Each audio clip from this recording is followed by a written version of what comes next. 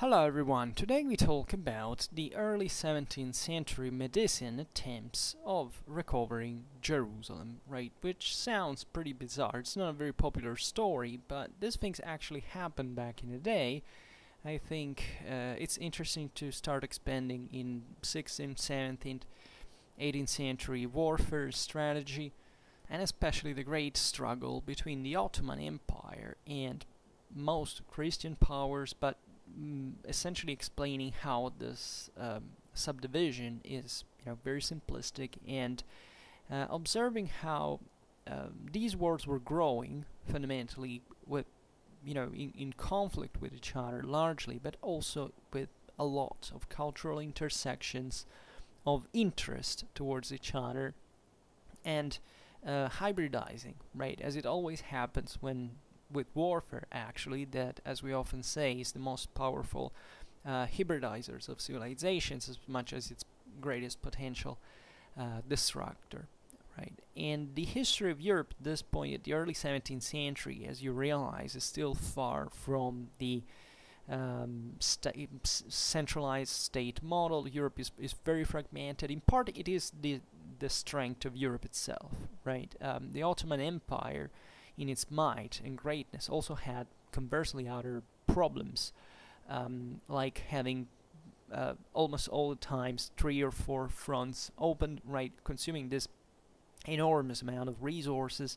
And what we see here today is exactly one of these examples. Has a small power like the Grand Duchy of Tuscany in the early 17th century was effectively capable of attempting, albeit with not much of a result, as we will see, to put it mildly, an attack with the objective to reconquer, nonetheless, then effectively Constantinople, right? And this is actually, I tell you, it's a part of a new series that I'm starting, so we will observe lots of other examples like this.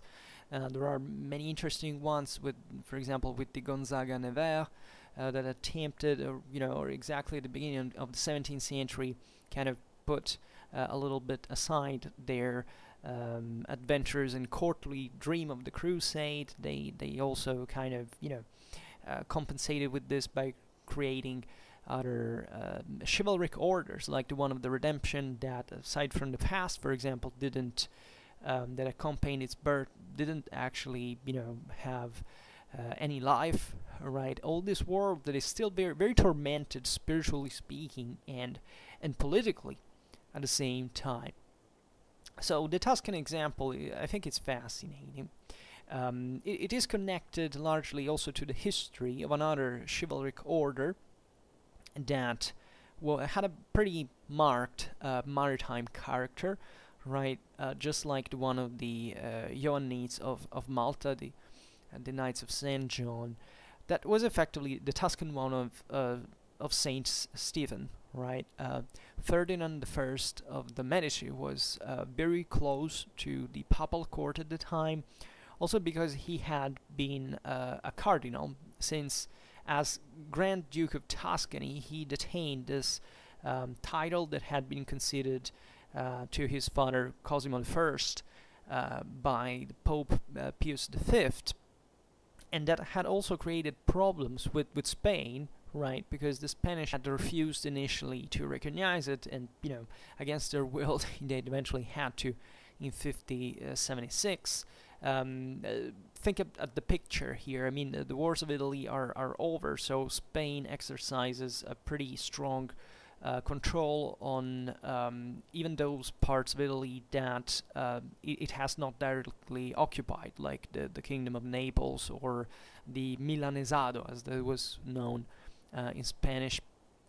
So the area of Milan that had been the main objects of contention with the French. So the Medici at this point were fundamentally, within the Spanish, orbit, but at the same time, exactly at this point, when also the Spanish power was still, at its height, but somewhat redimensioned itself, was trying to reacquire a bit of more of independence, also in their political, in their international policy. Ferdinand I especially couldn't suffer this hegemonic policy of the crown of Spain, right? Because albeit Tuscany was an imperial vassal, right? So here, yes, of course, the Habsburgs are present both as Holy Roman Emperors and kings of Spain, but the two branches now have already split. But there was this strange situation for which Tuscany was part of the Holy Roman Empire, but at the same time, Cosimo de' Medici back in the day had received in fief the Sienese territory, the territory of Siena, the Duchy of Siena, by Philip II of Habsburg, King of Spain, right? And Spain that still detained very important maritime strongholds, such as the ones of Orbetello, Porto Ercole, Porto Santo Stefano, Talamone, Ansedoni, and Porto Langone, that were this important coastal, bases that fundamentally had built up the so-called Stato dei Presidi that was in Spanish control, right? So there was this situation in which Tuscany, that had a fairly good potential on the Tyrrhenian Sea from a maritime point of view, had been fundamentally impeded by the Spanish control of some of its most important ports, especially from a strictly strategical point of view. Consider that here we're talking about the age of privateering, like Christians and Muslims are constantly fighting in the Mediterranean.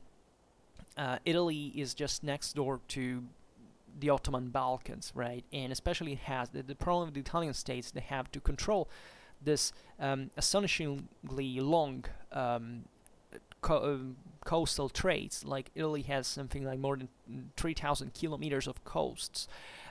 So this was put a lot of strains on the strategical effort of the Italian states, because they were already basically knocked out of the game as independent powers since the Italian wars, and still they had to contribute. And very importantly, especially from a naval point of view, think about the Battle of Lepanto that was, largely, fought with and won by the Christians with the Italian naval power. So this is a very complicated picture that today we don't have the time to really to deepen, since this has literally to do with all European international policy. It's very, very, very complicated, but we'll expand on this on other videos. We will talk extensively about the 30 Years' War, looking at other environments. So the important today we discuss is what Ferdinand de' Medici did, trying to free himself in all possible ways, let's say, from the Iberian tutelage, right? So the heavy Spanish influence. And one of these actions was to actually concede in 1600 his nephew, Mary, right, daughter of his deceased brother Francis I, to Henry IV of France, quite famously Maria de' Medici being, the Sun King's grandmother. So in this moment in which France has basically come out of the terribly tearing moment of the wars of religion, as you know, with Henry IV of Bourbon, that was, the leader of the Protestants by definition since the beginning of the struggles. He, basically accepted the French crown in exchange for his Catholicization, hence how the Bourbon also arrived on the throne and began to reign. So Henry IV, other enormous figure, and of a France that was recompacting after after having basically lost the Italian wars and having been engulfed with this dreadful confessional wars, in fact. And this naturally was a big problem for Spain, as you understand, and therefore the Medici were clever enough now to ally with the French still formally, and kind of becoming more their protege, or at least going towards that direction. But these new diplomatic horizons could not be enough. Ferdinand wanted to achieve something greater than that, right? It's a bit the obsession of the rulers of the early 17th century that are struggling in a world that, always remember, this is the moment in which the Western world has literally lost the plot, in the sense that after the discovery of the New World and the Reformation and this terrible, wars that are being fought either internally to Christianity or because of the Ottoman invasion, has, it's the picture of Baroque in itself. I mean, this idea of the lack of a center, right? Even think about the same heliocentric astronomic theories that are showing that effectively the Earth is not at the center of the universe. So really a lot, even just from an intellectual point of view, is changing. The 17th century is an astonishingly beautiful... basically everything that happened in the 18th century had been already formulated philosophically in the century before, right? And let's say in the political theory, in some cases, this attitude brought to the idea of the superiorem non recognoscens, that is to say, that in this lacking a center, every sovereign thought at that point it could be the next head of Christianity. Think in this sense even how the thing was interpreted from a confessional point of view. Even if you look in the art of the time, like sovereigns like the one, I don't know, Sweden or Spain, that were thinking them to be the new leading powers because they were from their own confessional side. Of course, they deemed to be the right one, and with an empire and a papacy that were ever less meaningful. And so a lot of these experimentations, and Ferdinand especially was aiming at something clamorous like getting a new territory of some sort, right? Since for the Medici this could have allowed, it was the only option basically to carry on further, right, a safe dynastic policy. It was not influenced by major powers.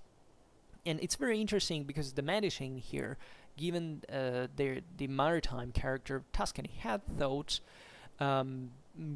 insistently actually to Africa and even to the New World, especially to Brazil, right? But actually for an Italian power, the closest objectives in many ways were still the Mediterranean ones, in order to which Ferdinand in order to achieve them, counted on actually a good seafaring that he controlled. That is the one of Saint Stephen's Knights, right? That were essentially set in the Medician port of Livorno, that had been fairly a new construction and built exactly in this,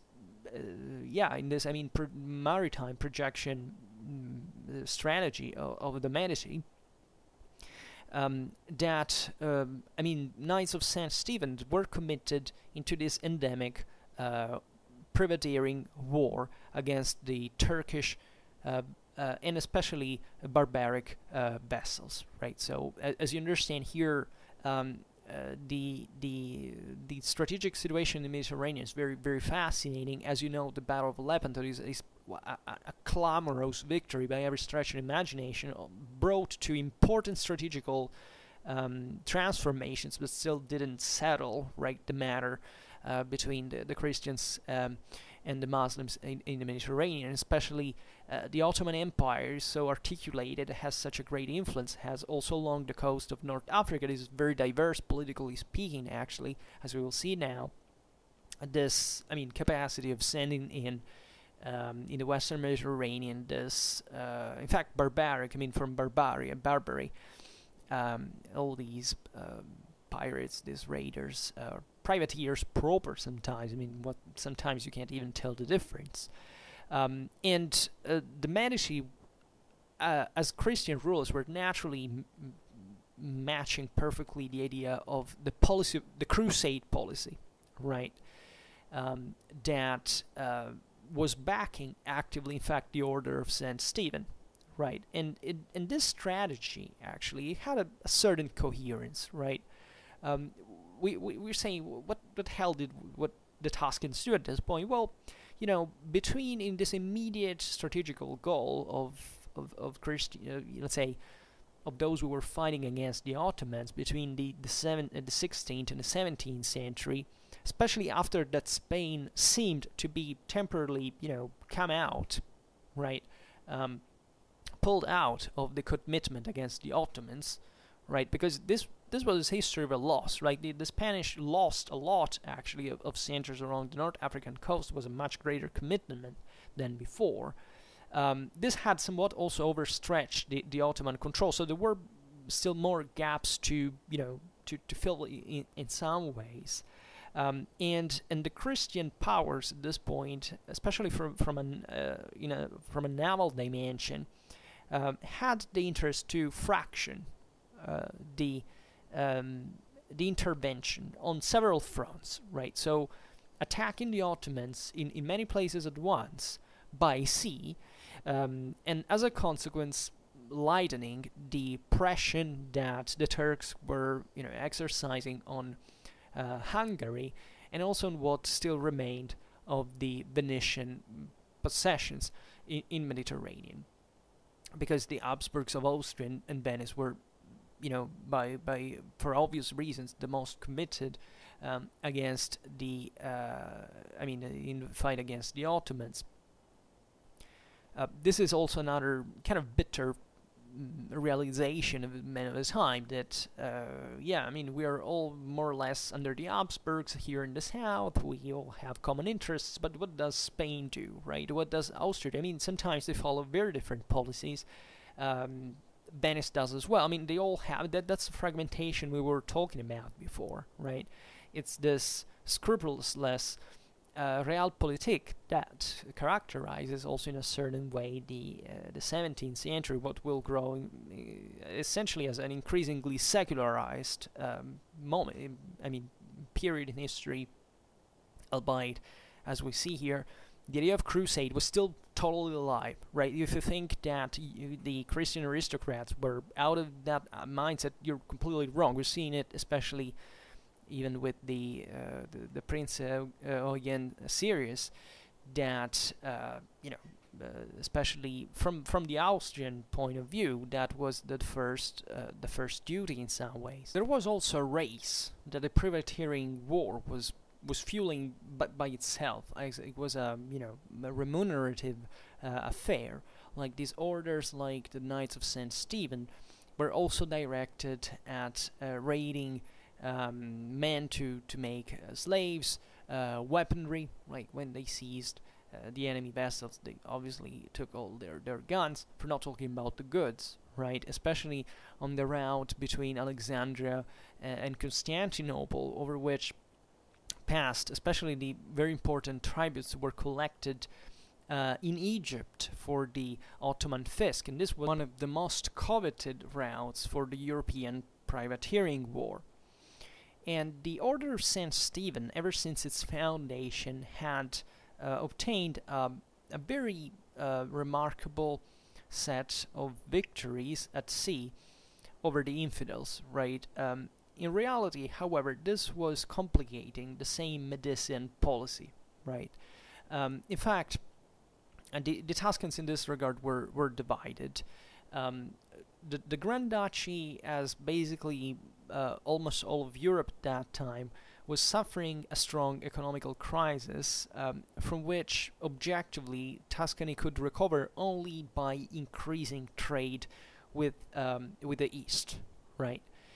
Because let's be honest about this, the Italians always traded, especially with the Muslim powers. Throughout all the Crusades, like especially to take the Venetians, these intense relations with countries like Egypt, Syria, but even with closer Tunisia, right? So this emphasis, this impetus of the St. Stephen Knights of Tuscany also impeded de facto those that would have been those florid commercial relations that surely didn't lack, even with the presence of the knights themselves, between Livorno, and the same Livorno where the knights were based, and centers in fact like Alexandria, Tunisia, but also Algeria, you know. So there were many within the same Medicean court actually that were against, for the reasons we have exposed, against the maritime policy of the Grand Duke and of his knights, right? The same wife of Ferdinand, Christine of Lorraine, didn't make any, effort to conceal this aversion. And so there was this important expedition in 1601 that had to be a bit the trial for the prosecution of this policy that committed the Knights of Malta and the ones of St. Stephen in support of Philip III of Spain, right? And it was this fleet of 70 galleys at the command of the Genoese Gian Andrea Doria that was sent to defeat the Capudan Pasha Chigala, right, in order to occupy the usual Algeria, against which so many attempts had already tried. So the way the operation was planned was essentially taking grants from certain renegades within Algeria that would have to open the gates, or at least supported the conquest. But this whole enterprise ended up in a true fiasco, as on August the 25th the Christian fleet arrived off of Algeria, but basically there was no signal whatsoever of any cooperation from the conspirators. And basically all that Doria could do was to take back his ships to Messina, and the whole thing was blown up, definitely. So the Great Duke at that point had hoped to also reintertwine in some ways the relations with the Spanish crown that, as we have seen, had been actually they were already compromised for a series of reasons now we don't have time to explain, and however worsened by the marriage between Henry of France and Maria de Medici.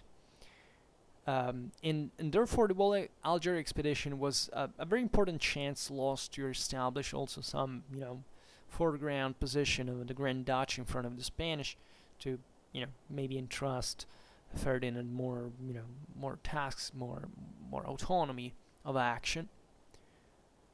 And in these years Ferdinand was also aging, his health was somewhat worsening, and also for the fact that his son wasn't about to settle down. Also the other cadet's son were actually prevented from making advantageous marriages that could fundamentally create an unbalance in the dynastic line in terms of power and possible envies and things like these. And therefore Ferdinand attempted speedier, more hasty paths, apt to procure to him new territorial possessions to leave as an inheritance. So he still bet on the crusading horse, let's say, as the Grand Duke attempted, first of all, to ally with the most, the greatest Muslim adversaries of the Padishah, that is essentially the Saadite Sultan of Morocco, Al-Mansur, then the Shah Abbas of Persia, that were at war with the Sublime Gate, and that were, already open essentially and available to find with an agreement with the Christians in the West, and to carry out some operations that could fundamentally enact a pincer movement capable of choking the Turk. So the negotiations, especially with the Maghrebin dynasty, didn't lead to any relevant result, while the ones with the Persian emperor, albeit carry on, speedily, were stranded on a very important rock that seemed to be unsurmountable, as basically the conflict between the Safavids and the Ottomans had arrived to a stalemate, in which nor the Turks nor the Persians managed to overcome the other. In the meanwhile, however, towards the end of 1606, Europe was reached by the news of the rebellion to the Sultan of the Aleppo Pasha, Ali-Jambulad, to whom was also siding another figure, the Druze Emir of Lebanon, Fakhr-ad-Din of the noble dynasty of the Mahan, who had entered in contact actually with the Grand Duke of Tuscany through especially the good work of a Venetian nobleman called Raffaello Cacciamari. He was a very skilled diplomat, let's put it in this way. That Ferdinand at this point was fundamentally impatient, either because he feared to die soon, but he seemed to be infatuated now with not just to obtaining some territorial acquisition, but also to expand in the east, and even to aspire to a crown that actually was non-existent at the time, that was however formally very contested within the Westerners by the various pretendants, since it was basically the most prestigious of all, in a certain sense. That was the one of the ancient Crusader kingdom of Jerusalem, right? Since in the Christian world, through the games of inheritances and the relative claims, right, on dynastic possessions, etc., there was still this formal claim coming from very important players in the politics of the time, starting from the Holy Roman Emperor, the King of Spain, the one of France, and also by the Duke of Savoy. And all of these claims were aleatory, right? This was just essentially a feudal problem among the Westerners, saying, dynastically speaking, who did, have the right to the legacy of the Kingdom of Jerusalem. Doesn't matter that now the Muslims had conquered it, that nobody effectively cared or even planned to recover it. But the Tuscan sovereign could at least reasonably think that in front of an unaccomplished reconquest of Jerusalem, as crazy as it could sound from a strategical point of view in those situations, could have essentially accepted his throne on Jerusalem and basically live in it like that, right? The possession of which also wasn't much of a, this thing could even fail at the end. But if just the Tuscans had managed to recover Jerusalem for some time, we will see there was some possibility, maybe, especially through the help of the Aleppo rebels. At least that recognition could give to the Grand Duchy a great legacy, right? And the Holy Roman Emperor at this time had signed a truce with the Ottomans, and he was pretty busy in reorganizing his Danubian territories.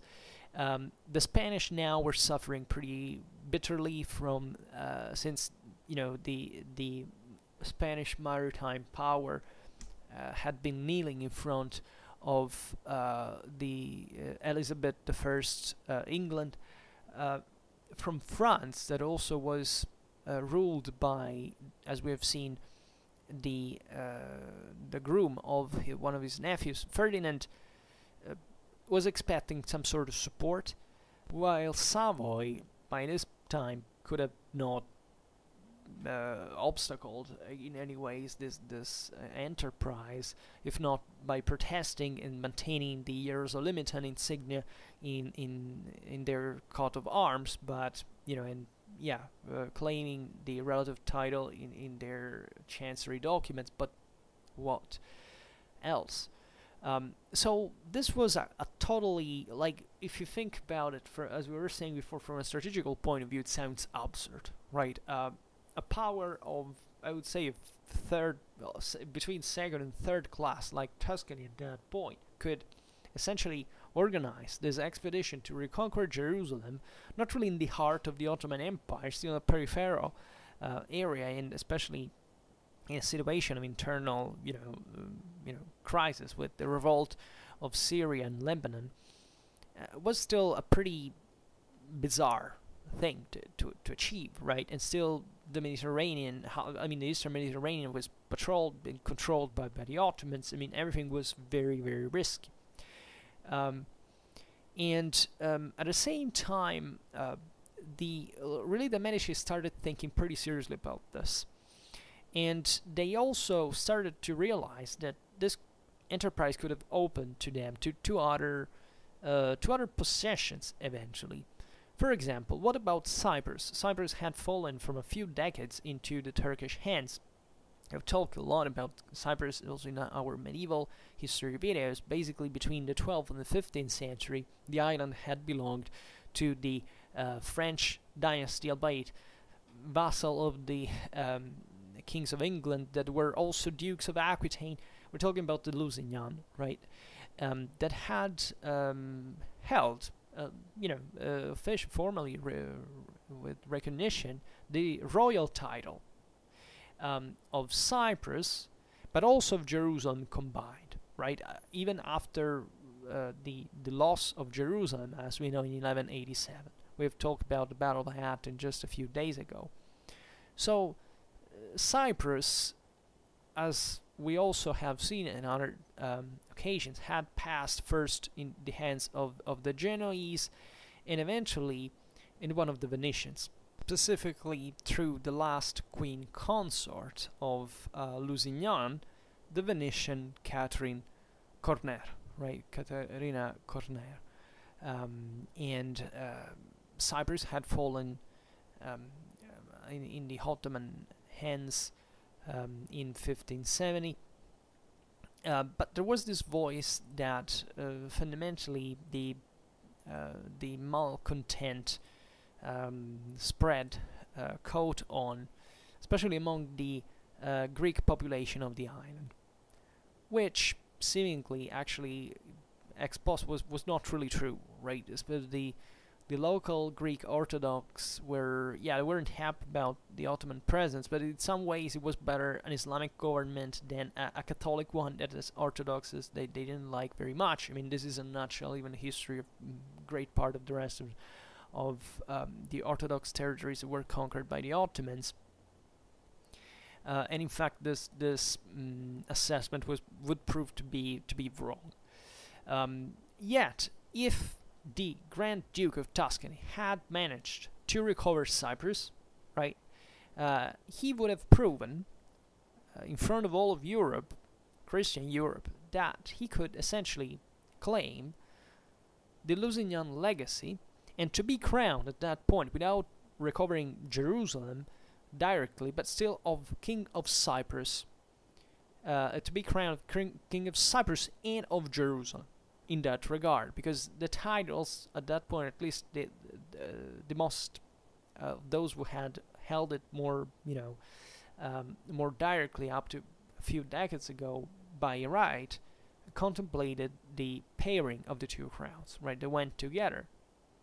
The main problem for the Tuscans at this point was actually the Venetians, because those were the last that had controlled the island, actually. Right, and Venice was not like the Duke of Savoy, right? The Venetians were already, a considerable force, and especially at sea, against the Tuscans, it was no match, right? They could have tried even to retake Cyprus itself, but it was really, I suspect, really a matter of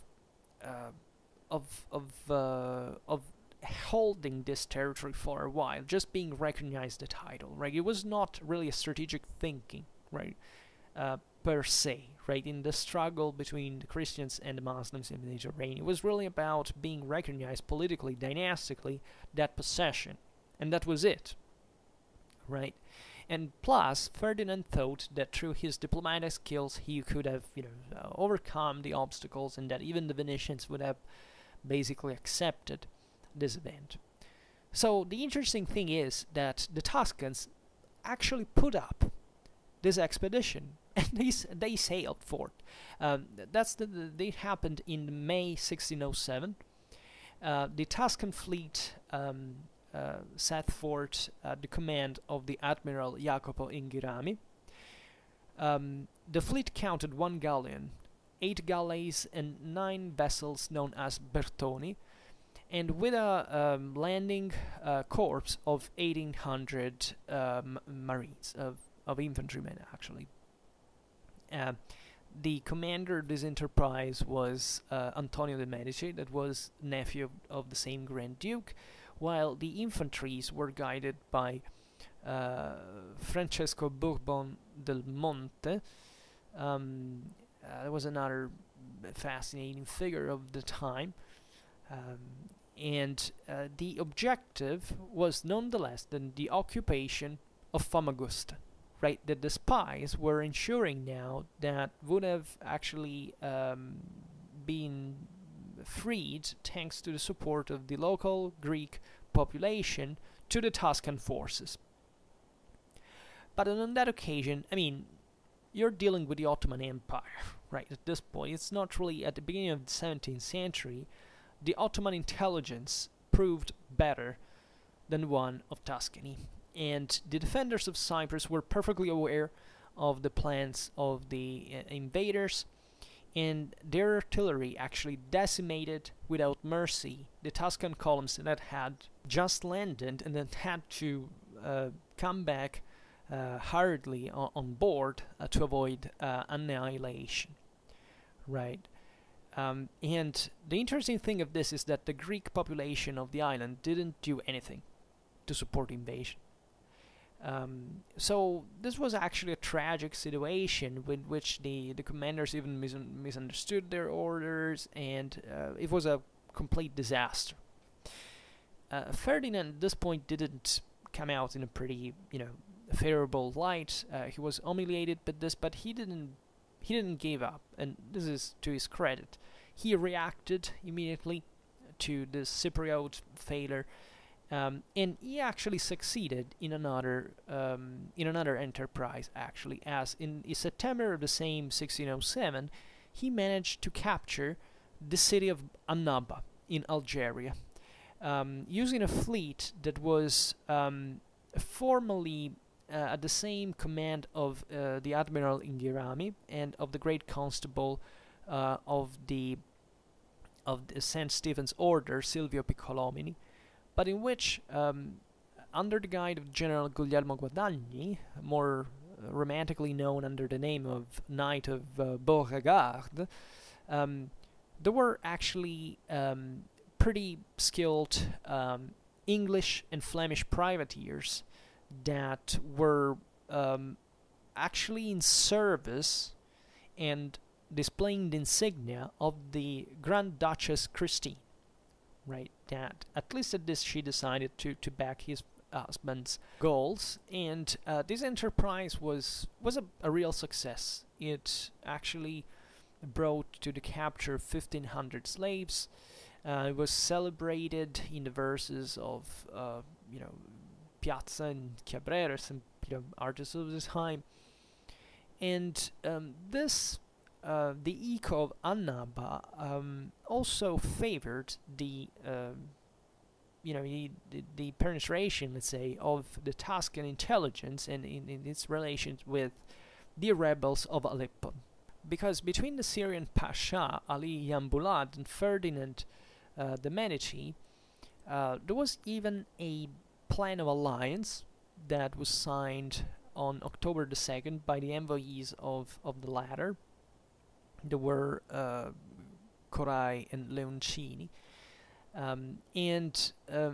This pact was essentially contemplated 30 clauses that basically also contemplated the creation of a major league involving the Pope, the King of Spain, and the Grand Duke of Tuscany for the restoration of the Kingdom of Jerusalem, and also another set of agreements of essentially maritime and commercial character. Now, this is very interesting because, as you understand, the same Muslim rebels were favorable in that context to actually create this state, repristinating effectively Christian rule in Jerusalem itself. Right? That tells you how far religion in this context is just one of the many factors, and definitely not the decisive one, as this event shows. And this would have been actually an interesting feat had it been accomplished. But the problem was effectively accomplishing it for real, right? And Jerusalem at that point wasn't faring pretty well, as the city was declining pretty badly in importance. I mean, up to fairly recent time, had been a great important center, but at certain times was still of crucial importance for the Ottomans as the holy city, right? It was the second sanctuary of the High, and that is the Muslim pilgrimage. So it was still a center that the Ottomans held quite proudly and would have never given up, and was also well controlled. I mean, defended strategically. So at the same time, the same revolt of Ali-Jambulad was rapidly repressed by the Ottomans. There was, though, still the Druze Emir Fakhr-ad-Din, right, that was actually very well entrenched over the Lebanese mountains, and that he controlled also very important ports, such as the one of Tyre, which represented an important facility even for an eventual Christian landing. And it was in fact in that old and noble maritime city that in the spring of 1608 the Tuscan ambassadors were received by the same emir, Fakhr-ad-Din, who assured them that he was perfectly capable to cope with the Ottoman forces and to conquer Jerusalem, albeit he couldn't ensure the Tuscans that he could maintain the control of the city for a long time, so that the Christians would have had to intervene in somewhat force. So the Tuscans actually replied that the Spanish king and the Pope would have granted their support, albeit the emir pretended some sort of more consistent and immediate grants. Also because such an immense effort now, consider the advantageous strategical situation here. Lebanon is not easy and an easy territory, so that place where he could more easily defend offense of Ottoman attacks. But the conquest of Jerusalem wasn't also such a light enterprise. He demanded especially weapons, naval support, and especially a safe conduct that could grant him to visit, let's say, at his will, his Grand Ducal ally. That is to say, that he could effectively take refuge in Italy had things gone wrong, or at least that he could receive more direct. He could appeal more directly to the Christian forces. So all this was happening in a situation in some long time. After all, since in 1609 Cosimo II succeeded to his father Ferdinand. the First, and therefore taking on his shoulders the prosecution of his parents' ambitious program, right? And the first diplomatic act in this sense was receiving the Persian embassy sent by Shah Abbas that on the Ottoman front had actually been defeated now. It was trying actually desperately to obtain that his Christian interlocutors could intervene directly with the Ottoman Sultan, attacking him from the Danube, from the Adriatic, and this would have naturally lightened up the pressure on Persia. During the 17th century, we'll maybe see it better in another video. There were pretty intense diplomatic relations, especially between the Habsburgs of Austria, if I'm not wrong. I mean, more than maybe the ones of Spain or even other, like the Italian powers, for coordination actually in fighting on different fronts at the same time, just to oblige the Ottomans to split forces. And together with this came all even an awareness of these peoples that didn't know so well each other, that now even were getting fascinated even culturally by each other. What is interesting is that in this embassy, Cosimo II, the Medici, received as an envoy of the Persian emperor the Count Robert Shirley, that was brother of Antony. There was essentially an English military advisor that had been sent to Persia in order to modernize the Shah's army. This is interesting because actually plenty of these people, I mean, between the 17th and the 18th century, also the Ottoman Empire will benefit enormously from a lot of European military advisors that went from countries like France, like Germany, to actually live in the Ottoman Empire, convert and live there for selling their services as military advisors. And these centuries are all but a moment of military stagnation. Many people think that the Ottoman Empire at this point was declining qualitatively and technologically. Absolutely false. This is absolutely false for anybody who has even the slightest knowledge about that period, but still on manuals. Historians keep repeating this stuff. I sincerely don't know why, because it's one of those things that are so simple to check out that I don't know why there is still this cliche. But this naturally shows that there was an interest in this case even from Persia. That Persia was somewhat more military conservative even than the Ottomans. I mean, the Ottomans among the Muslim powers were the most dramatically and radically westernized of all of them, right? They adopted pretty quickly artillery. They started fighting, with orderly lines of musketeers. There was this, the Persians came from, think about the Battle of Calderon, right? There was still this mindset of somewhat horse archery, this chivalric culture of Iran that was deeply influenced also by the Central Asian ones on the steppes, much more than the Ottomans that now were basically European in military culture. But aside from this, there was also another episode that tells you how this, how flamboyant and picturesque the 17th century is, and how even the continuity of the Middle Ages lives on in many ways, since there was another character, a pretty weird one, that arrived in Florence.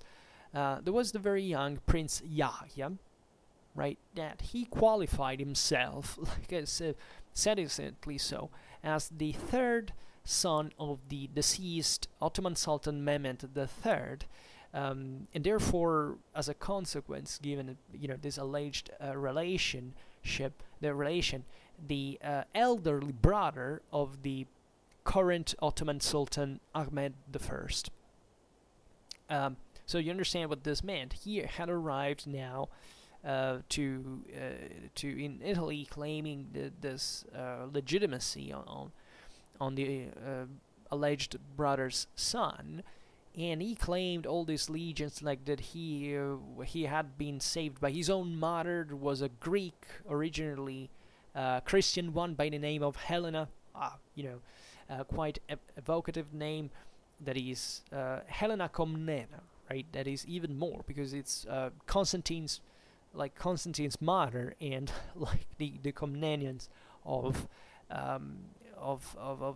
the former Byzantine Roman Empire. As the Ottomans themselves actually boasted this descendancy from true dynastic line that existed actually back in the day between the Komnenians and this emirs of the Seljuk Sultanate of Rum. So very complicated story. Also, we're not dramatically documented on them, but I mean there were also, everything was possible there. Like in the East, this idea that you could be a legitimate son and not recognize all these plots, right? That actually reflect more than else the interpersonal reality of the political thought of the time. It was still possible, theoretically now, to set up these great expeditions to overthrow the Sultan and to and surprise, surprise, in fact, now this Yahya was not a Muslim anymore because he had arrived to Greece along his way, and he had been, according to him, hidden and protected by some monks that had also baptized him. So all the story now, he was a Christian. He was claiming to be the brother of the Ottoman Emperor. The idea is let's overthrow Ahmed I and let's Christianize the whole Ottoman Empire. Fine. So the Medici at this point were somewhat skeptical about the possibility, let's say, of a positive outcome of the alliance with Persia, because Iran was somewhat too far in that regard, while this guy Yahya seemed to be, at least more expandable. He thought that he could be counterposed to the reigning Ottoman Sultan, suscitating this sort of civil war, if not a general war, at least in some of the most troubled and turbulent regions of the Ottoman Empire, and that therefore, as it had happened like more than 2 centuries before, when the Christian powers had backed the Prince Sam, that was the brother of Bayezid II, right? So the Great Duke, the Grand Duke by this time, sought the help of Venice, right? They asked to Asdrubale Montaudi, that was essentially the Venetian ambassador in Florence, to accept this crusade plan that could exploit also the fact that the Sultan now was actually committed effectively in the war against Persia. But from Venice they answered not, basically that they were not interested. Nor Yahya seemed to be more fortunate in that sense, because he landed in the spring of 1610 with this good Tuscan naval escort on the Lebanese shores. And he was hosted, yet coldly, by Fakhr-ad-Din, who essentially revealed to this prince that it was unfeasible to trigger like a civil war within the Ottoman Empire just on certain claims on the throne, like the ones Yahya was boasting. And as a consequence, Yahya came back after a few months to Livorno with a fleet that had accompanied him, and he resided in Tuscany up to 1614. And he went away because at that same point, actually, Fakhr-ad-Din had decided to, to exploit his safe conduct and enjoying this Tuscan holiday, actually, as he was hosted by Cosimo II himself, who became a close friend of his, right? is kind of interesting. The Grand Duke of Tuscany hacked the movements of anti-Ottoman revolt in the Near East between September 1609 and April 1611. A fleet of the Order of St. Stephen had once again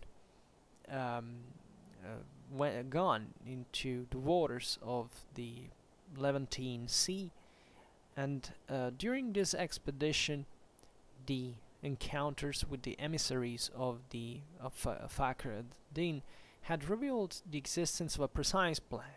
The Grand Duke also hosted the Emir Fakhr-ad-Din when he took refuge in the west to escape the Ottoman Sultan. The Emir had actually bravely fought, and he had yet to abandon his land. On November the 3rd, 1613, he had sailed from Sidon and had landed in Livorno on a Flemish ship with around 70 people with him. And we are well documented about the visit of the Druze Emir in Tuscany, because he basically dictated a sort of diary to his biographer Al-Khalidi, and therefore we know about all his travels around Tuscany, for example at Pisa, at the Ambrosiana villa in Florence, at the Impruneta, then even again in Livorno, actually to rejoin with his wife that came from by sea, I presume, as well. Then he went to Pisa again, and then to Florence again, when he even participated to the carnival, right? And it seems that Fakhr-ad-Din literally fell in love with Florentine culture so much that he even had this reproduced, basically, I don't know how much result, but the famous Garden of Boboli, one of his Outremer holdings. And Cosimo II and Fakhr-ad-Din actually resumed the project of Crusade, if you want, the dream that had been in Ferdinand I, that is to reconquer Jerusalem yet again.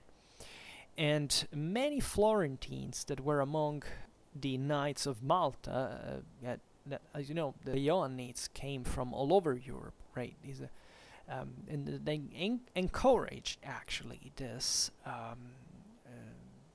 this purpose, right? The idea is, of course, that the thing had remained, it even possibly grown to be more something just a bit less than fantasy, right?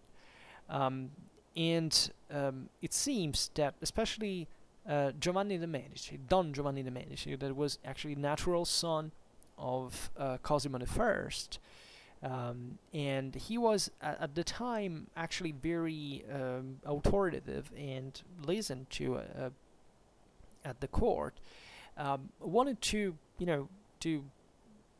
insisted essentially in this idea of even think about the symbolism and this transferring the sacellum of the Holy Sepulchre itself, the Holy Sepulchre of Christ, from Jerusalem to Florence, right? To basically reassemble it at the center of the funerary chapel of the Grand Dukes of Tuscany in the Church of St. Lawrence in Florence. So under this great cupola that had been conceived by the same Don Giovanni de' Medici and by the architect Righetti, that were inspired to the same Hyerosolimitan anastasis, right, where the sepulchre is contained. And telling the truth, this seems in fact so picturesque, and there is not even a true historical documentation that proves the historical reality of these plans, right? It's first of all, it was very difficult, but it seems as if it was rather a legend was formed afterwards from this milieu in which the thing was thought and fantasized, but nobody really can assess whether this actually happened at the time was a serious thinking, as it instead the expedition to Cyprus in 1607 had been. Fakhr-ad-Din remained for a long time in Tuscany. He was a test subject for these maritime and / military plans, but nothing was really carried out in the end. But at least there is to say that his presence in Tuscany actually had an important consequence for the in the art, in the taste of the time. Think that one of the very first episodes of Orientalism in the European theater, the so-called Dance of the Turkish Women, was staged in fact in Florence on Mardi Gras of 1615, right, by Gironi, with the music of the Galliano. And all these things, and interestingly enough, the same Fakhr-ad-Din granted in Nazareth at some point the foundation of the Franciscan church dedicated to Mary, with the fact of the settlement of minor friars on the Mount Tabor, right? This is particularly fascinating, also because this happened when the same Fakhr-ad-Din had come back to Lebanon, and he actually ended up to be killed by the Ottoman Sultan in 1635. So there was actually this cultural exchange, right, between Tuscany and Syria in at this time. Even an interreligious discourse, as you understand. The Druzes are a very particular mystic community that have a predisposition even, but this fascination that existed from the Oriental traditions in Europe, and also for the European traditions in the Near East, is very important, right? I consider that all these back and forth on the Mediterranean, these expeditions brought sometimes constantly to warfare, right? For example, in 1608, one of these Tuscan expeditions crossed in the Gulf of Adalia a convoy of roughly 40 vessels of Muslim pilgrims that were directed to Mecca, and they obtained an enormous booty from them.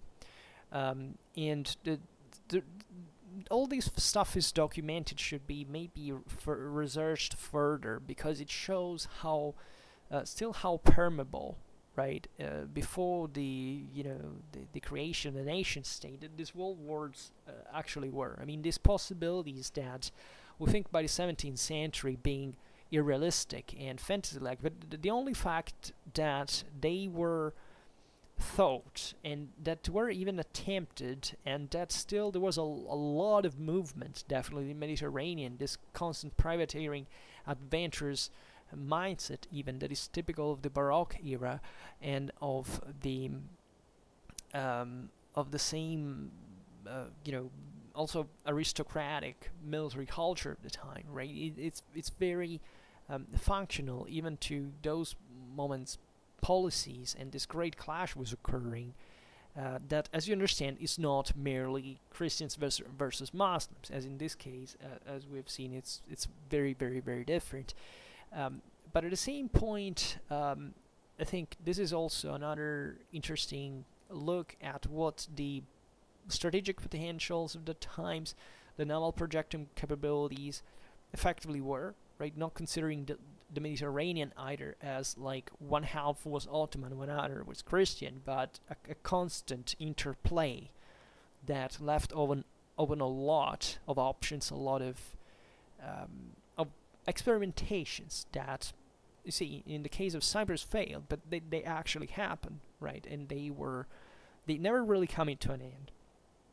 And even the farsightedness of these rulers to attempt still this great participation in the Crusades. What is I try to stress, also talking about Crusades in other periods, is realizing that after 1291, Sultan Fulbaker really brought to the end of the Crusader spirit of ideal, right? The Westerners roamed around the Near East, Turkey all the time, right? There wasn't really a moment in which this thing ended. This presence was always there. This constant, this great highway that water represents, even from a sheer logistical point of view. I mean, it's easy to travel by sea, especially in the Mediterranean, where you can do really a lot of things now. Naval engineering is developing fast as well in this time. I mean, there are lots of things we'll have to look at in this series, and I think it can be very, very mind-opening in many ways, in a period that we tend to ignore completely. Like, I realize that even from the videos I make, that there are certain topics that are always, like, people click and like, right? If it's Roman history or Byzantine history, everybody click, click, click, click. I get this from the analytics in an incredible way. Even if you start talking about Western Middle Ages, or for not talking about modern warfare, people seemingly don't care, but this stuff was really cool, right? You can't say, I like just that, because I don't know, it's as if there is a prejudice behind that, and wherever there is a prejudice, there is also a assessment, a misjudgment by definition. So I would like to open to increase awareness on a lot of issues that, I mean, I see sometimes on YouTube someone that tries to do the same thing, but it seems it's always very basics. Like, it gets to the essentials, or to certain things that are, maybe curious, but that are somewhat still mainstream. That if you have looked at, I don't know, disclosure, bibliography in English, it's on English publications, it's fairly unknown stuff. But even in there, someone who tries to frame this whole thing in the broader historical, political, military, social scenario, it's difficult. And instead, I think we should recover that systemic awareness about the world, because these periods are very, very useful, in my opinion, even to understand better what is going to be like in the next years. Like, we have lived for a couple of centuries more or less remaining fixed to certain standards, certain parameters that seem to us would never change, or at least we're going towards a progressive direction. If you study the Middle Ages, but even the early modern age by and large, you see this enormous complication of reality that if you don't get used to frame correctly, you can't even understand today's world, right? Because the boundaries are fluidifying, right? The situation is going to grow seriously more messed up than before, right? It's over the days in which we thought infinite growth, always better. No, we will have to deal with lots of problems that are primarily really political, military, social, and these historical episodes help us to get used to the idea that the whole thing is pretty damn complicated. There's not a simple answer. That there is not a really something that is unimportant to know, that you can approximate so superficially. So that's also why I talk about this stuff, and we will go on with this. But for now, I stop it here. I just hope that you enjoyed this video. If you did, please share it. Otherwise, leave a like or subscribe to my channel if you're interested in my upcoming contents. And for now, I thank you heartily for listening to me. I wish you a nice time and see you next time. Bye.